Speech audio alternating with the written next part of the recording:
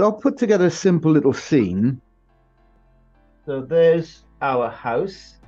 And what I want to show you here, what I want to demonstrate in particular is it's all about this end here, this end of the house, okay?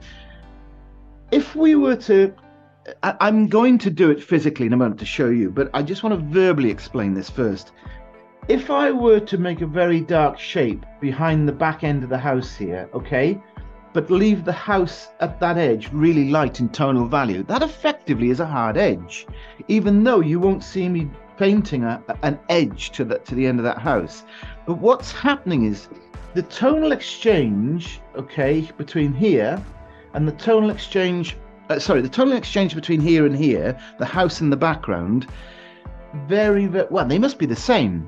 Doesn't matter about the color. Don't think about color here, because it doesn't matter what the color is. But the total value here, let's call it 3, okay?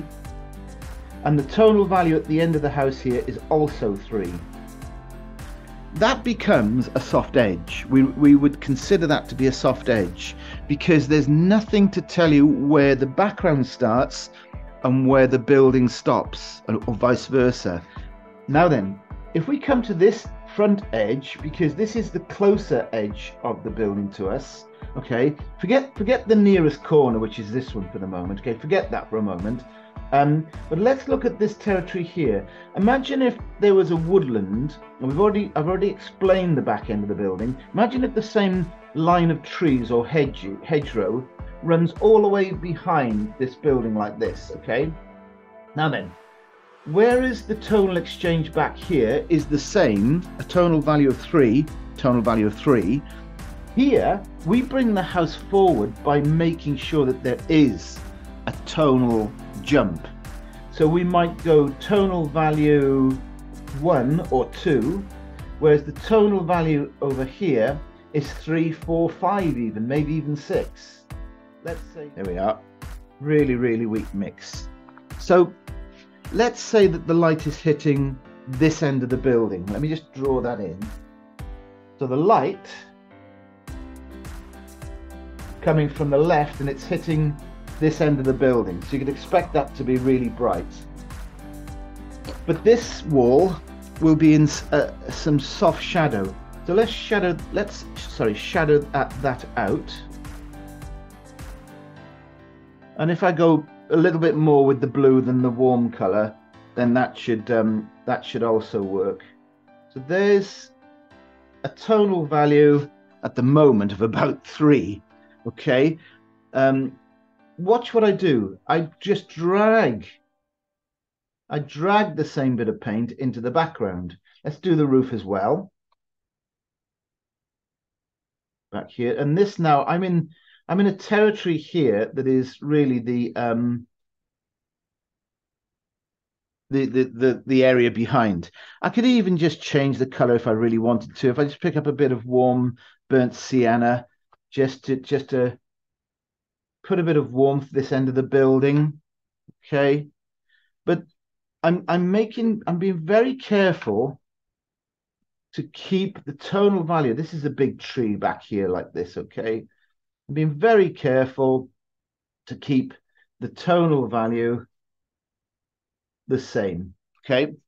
Now then, watch what happens here. Now, it doesn't mean to say you can't paint, when this is dry, you can't paint in a tree trunk just to give some definition back there. But watch what happens at this end of the building. I increase the strength of the paint, okay? So more paint, less water, just mixing equal amounts for the sake of this demonstration, mixing equal amounts. And this is where we would get the big tonal exchange here. Another tree, similar to this one. You paint around your shape like this. I mean, look at that. That is now, there's no question here. Let's put the window in, which would be quite dark, unless it was reflecting a lot of light. You can put a few little highlights in there, with your fingernail, whatever. But that's, and as we move around this nearer edge around here, this end of the building, we can intensify some of these tones. Might get a little ground line shrub here in front of the house. Always a strong, dark tone, okay? Like that. But when you get to about where my finger is and back, everything pales off. So that is a soft edge. It's really all we're doing is we're using tonal value to create a soft edge. It's not three houses, two quite close together. These two will have chimneys just to make them a bit of a focal point. And this one won't. So this is my focal point. This is where my hard edges will be. This is where, on this building here, things will get a lot softer. We'll put a tree back here. We'll have a tree near the focal point houses over here like this. But so let me show you. What we're dealing with here is more about balance.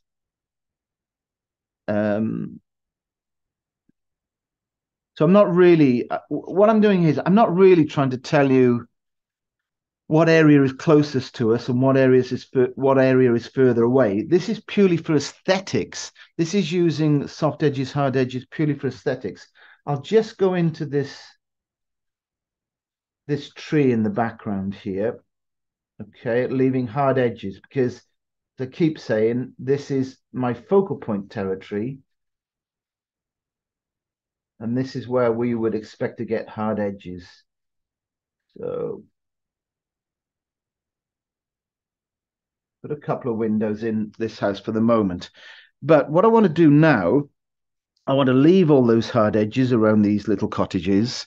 I want to soften anything that comes anywhere near this cottage here. So I bring the edges in like this. I soften the edges off. I lose the edges at the around the roofs here. I even lose the edges at the top of my trees up here. So just a lot more water will take the definition out of those shapes. Now that is just that's just what we would refer to as achieving an aesthetic balance between hard edges and soft edges. Yeah, so if I were to put a little bench where people sit, these two would have a hard edge quality about them, okay? And the harder you go with windows, the darker you go in some of those areas, the more your focal point territory is going to pop out. But just as a caveat, every painting requires probably something a little more than just the. If you were to paint every one of your paintings like this, a very, very obvious focal point territory, and have everything else completely diffused, that's not going to offer much entertainment to your viewer. So you find an area somewhere where you just make something else. It could be something as simple as a little shrub over here on the ground. So you go a little bit darker with a bit of definition. See if I can make that a bit bluer. There. So you could have this little subterfuge, this little secondary plot, your support acting character over here, but you be careful not to overdo it. Something like that would be sufficient. On to the next thing. So we've looked at using edges, controlling tonal values around edges for proximity, for achieving the proximity of, to tell us that end of the building down there is further away from us than this end of the building, okay? So that's the use of tonal exchange. I'd still think of edges. That to me is all about edges, even though it's sort of slightly, the message is slightly sort of hidden because I'm talking about tonal exchanges. That's about an edge, a particular edge that's further away from us than these edges up here. Now, I've talked about edges for a slightly different purpose here. I've talked about edges and the role they play in first creating an aesthetic balance, okay? This isn't so much because these two houses here are no closer to us than this little cottage here.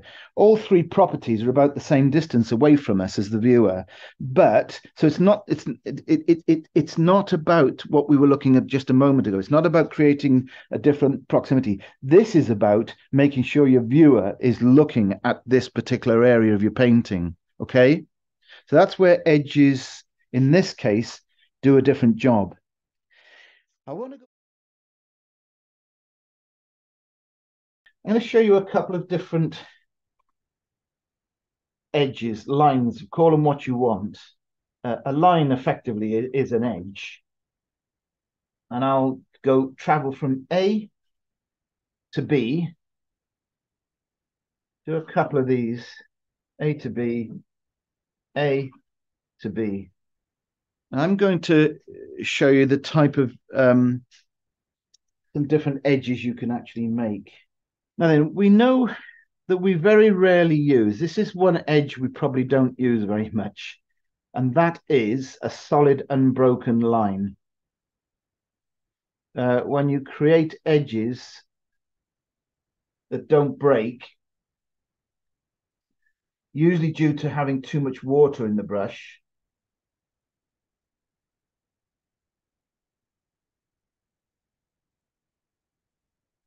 that's probably the most boring line you could ever possibly make, okay? That might be the line of the edge of a roof on a building.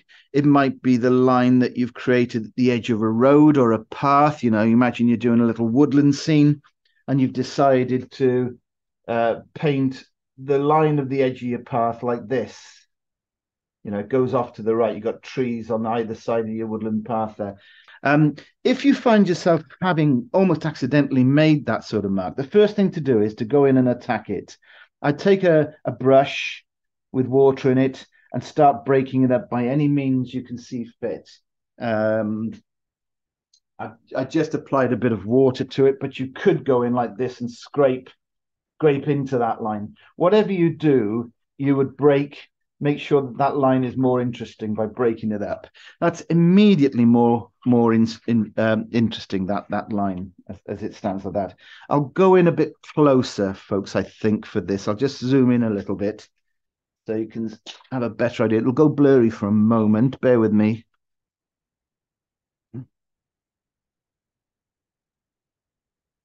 There, you can see what I've done, I hope, there. You know, I traveled across the paper with a brush with, yes, lots of paint in it, but too much water. The line didn't break until I did something about it by dropping water into it, scraping into it. Of course, that's got to be done while it's still wet. So how do we avoid it in the first place? How do we, if we want to break this line up in a more interesting way, what we can do is this.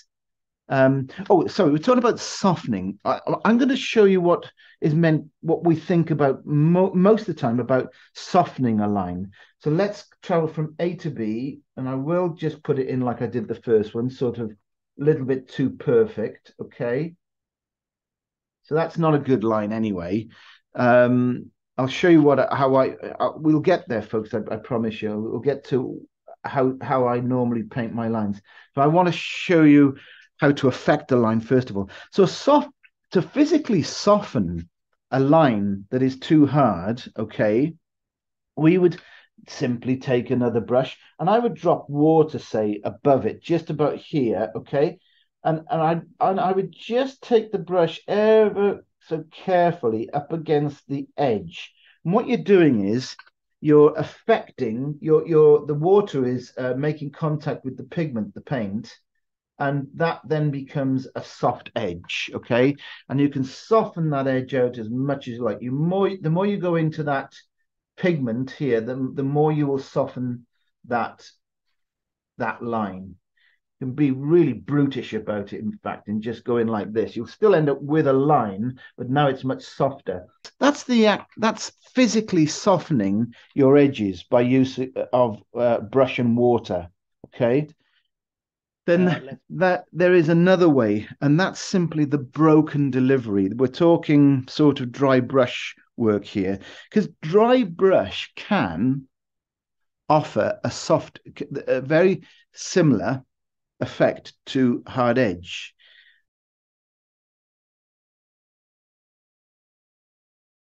So why don't I travel from A to B using two different techniques? I'll put in an ugly line that I have that for a couple of inches, okay? One like we did here, perfect line if you want to call it that. Then I'll go the next section. Let's say we'll have a nice solid delivery of line here, which I will have to affect. I will have to do one of the things I did up here too. But then on this middle section here, okay, between here and here, I'll deliver a broken line, which is more about controlling the paint and water in the brush.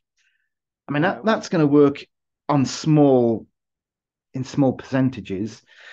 That could work in some situations. But here, so I don't like, imagine I just painted that in and I didn't, that's not what I was after. And I realized that it didn't look correct. It didn't look natural. So what I'll do here is I'll load up the same two colors, but this time with much less water. Okay, take some of the water out. And I want to travel from here to here with something more broken like that. That's like a wall with light on it. That's a wall dead and it's just dark and flat over here, this section. But this wall here, now you can, of course, offer a little bit of this into a section of that. Might be something like that. And that can really help. That can make things look much more sophisticated, is probably the word I'm looking for. So let me do a version down here because it's not just, you don't have to keep heavy paint. I've got a lot of water in this brush now, and I'm going to do a version of this, only a much paler. Okay, do you see how the dry brush technique does not always have to be a lot of paint. It can be a much weaker it can be, sorry, I'm just adjusting my brush here to get the water out. It can be a much paler broken delivery. You won't go much darker than that because that one there was nearly all paint and very little water. But those three, it's the same effect. It's the same delivery. It's a broken delivery. But look at how much darker the top one is compared to these three. And these three, I've just added more water and then taken the water out.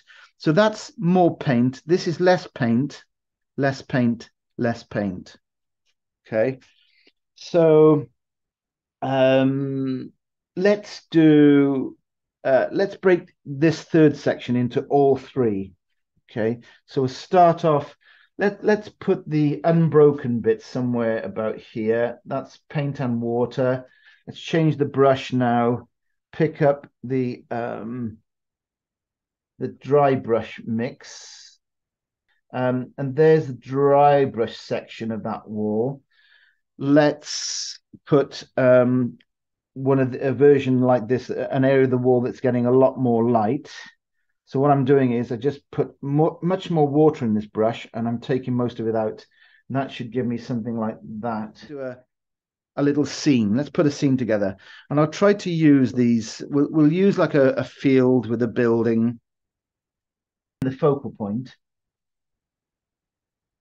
So I will darken, because there's an angle on this house, the nearest corner being this one, which I don't want to draw in. But the nearest corner of this house, nearest part of this house to us is this corner here, that one there. So we can make this dark, slightly darker area up the front end of the house, and an exchange of tonal value that is equal back here.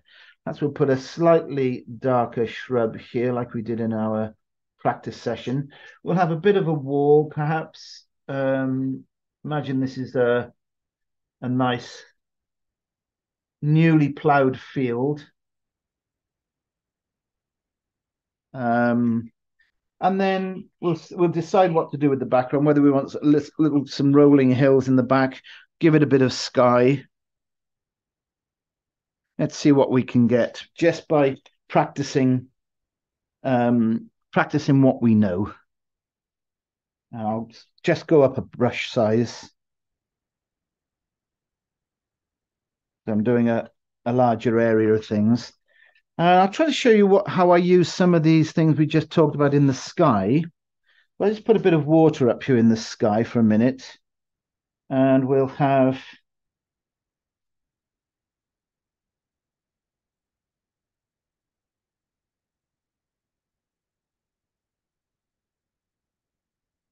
a sky that's got a bit of a shape to it. Brings us into the towards the building here, the farm.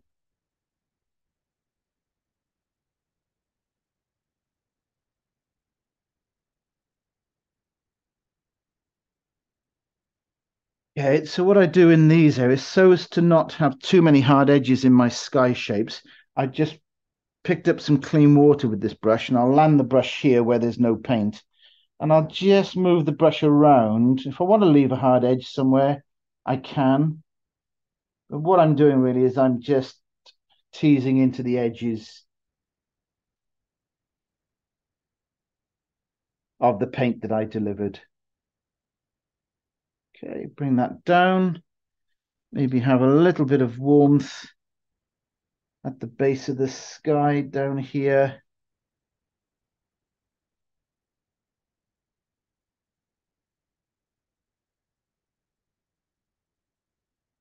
Something like that.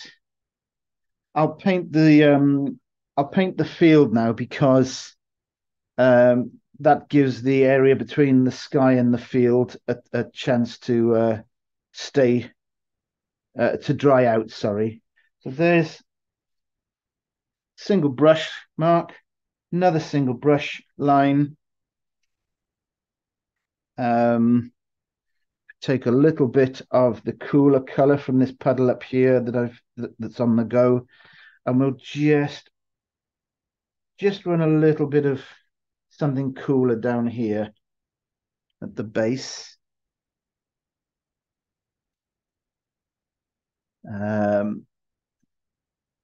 Just keeping my eye on things going on in my sky. Some of it I quite like, but I don't like that little run down necessarily there. I'll use my tissue to soften some areas and make some cloud-like shapes. Take the light out at the base of the sky down there. Like that. Now, I'm just going to go down a brush size and we'll just do this line that's going to be the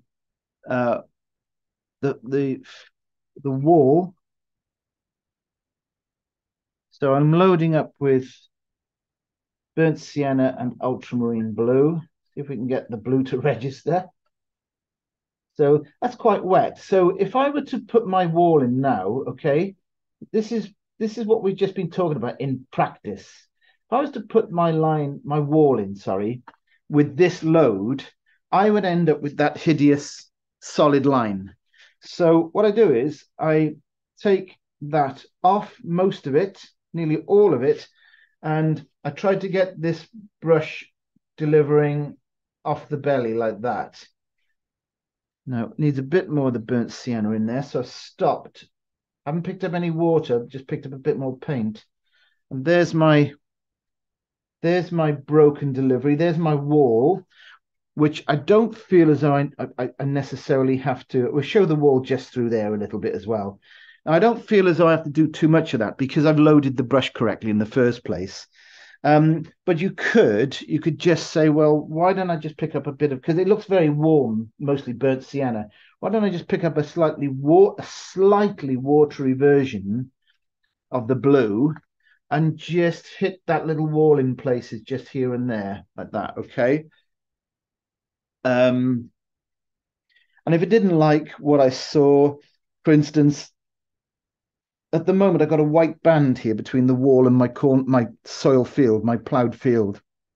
So what I think I'll do is I'm cleaning this brush as I speak, okay? I'm leaving a little bit of water in there. And if I run this line between in the white of the paper. That's a line between the ploughed field, the warm color, and the base of the wall that I just painted. If I run this brush with its water between the two, it's pretty obvious that the brush is going to make contact both on the bottom edge of its fibers with the warm field, and the top edge of the brush is going to make slight contact with the base of the wall. That'll give you a nice soft transition. So I'm sort of softening off an area between the soil of the field and the base of the wall. And now I can sort of say, well, I think I probably want to take the warm color up a little bit closer to the wall of the field there, and that's a good way of doing it. Leaves me a nice little line too, as though there's a bit of extra definition to the furrow that's in the soil there. So all these things are usually done the easiest way. It's just a simple changing of the brush load. Now then, let's get to our house. I'm going to pick up a mostly blue watery mix here for the side of the building. But while I'm painting this side of the building, I'm going straight in to those trees at the back, okay? Remember what I'm doing here. I'm simply choosing to keep the same tonal value at the back end of that barn, that farmhouse, okay? So, because I do not want to see evidence of that edge. That corner of the house back there is invisible. It should be invisible. It disappears into the background.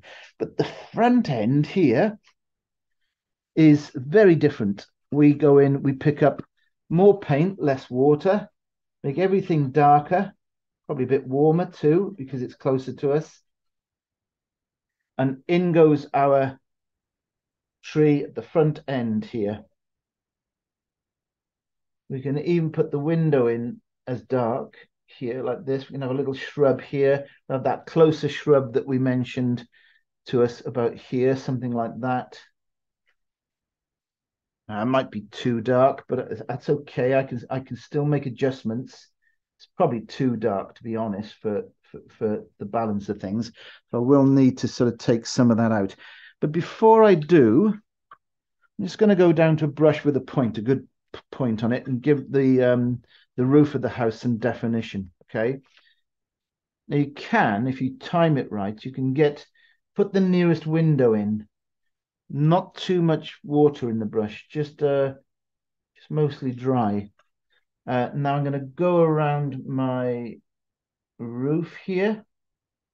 You can travel down this closer corner, down the roof, partially down the roof there. I wouldn't take this line that I'm doing now right to the back end of that building. It's just this area here and this area here. We'll have a shadow off there onto the roof, something like that. We'll give the roof of the building a little bit of warmth. But remember, if I give the roof some warmth, same thing occurs down here. You sort of lose the tonal value at the back end of the roof there into the background. Like that. If you want to get clever, you could put some shadow in this front end, but I'm going to leave it like this. What I'm doing is now I'm taking some of the dark value out of here by a thirsty brush. I cleaned this brush, okay, and I'm just rolling it around in my tree to not just taking paint off. I'm thinking about the shape that is being created when I am moving this paint. Then I'm taking paint off to reduce the strength, to reduce the tonal value, but at the same time I'm taking the opportunity to make it look like a tree.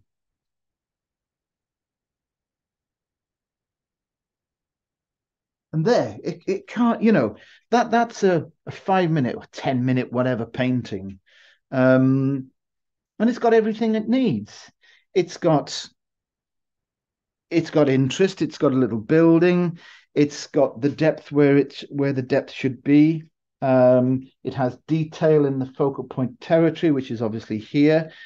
It's doesn't look awkward. If I was to go dark into this tree back here now and not go dark into the house, just leave the house pale, and go, you'd see that that house would look like, it'd look awkward. It'd look like, the eye can't, the brain can't work out whether the building's coming this way or not. It wouldn't look like the building is going back down in that direction. Okay, so there's something you can do in your own time, folks, over and over and over again. Little scenes like that, they can be really delightful. You can turn them out, you can do lots of them. So all the time, never waste an opportunity to think, well, you're learning, that what you're doing this for a purpose. My purpose at the moment is to find my little mount. That's it, there it is. A simple little farm scene